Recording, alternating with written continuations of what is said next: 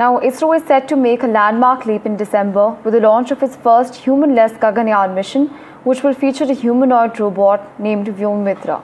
Now, Vyommitra, developed primarily at the Central Tools and Training Center, the CTTC in Bhubaneswar, has been meticulously engineered to replicate human functions in space. Notably, this mission will mark India's first foray into sending a human-like robot into space, allowing scientists to test systems and gather critical data in manless environments. Now, my colleague Dev Kumar spoke to L. Rasekar of the Central Tools and Training Center. Listen into the conversation.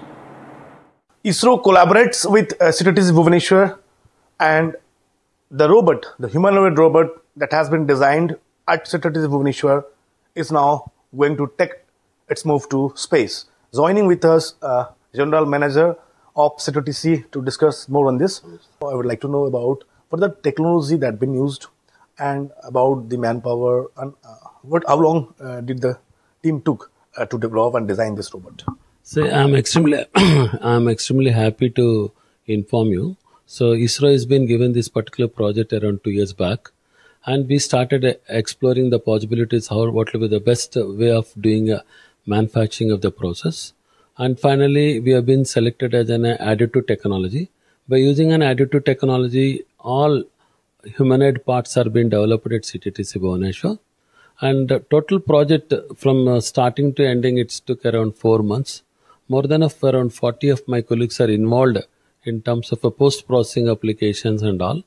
And finally, entire these fabricated parts are being given to the ISRO ISU Trivandrum. And in turn, they've been integrated all the parts and all. And finally, the Proto 1 has been very successful. And in turn, as CTTC Bhubaneswar got 2 more orders, especially for Gaganyaan 2 and Gaganyaan 3. What type of support, Vyommitra specified support, is going to provide to ISRO? It takes care about it collects entire the details, data of materials, water resources, humidity levels, and the kind of resources available within on the particular moon.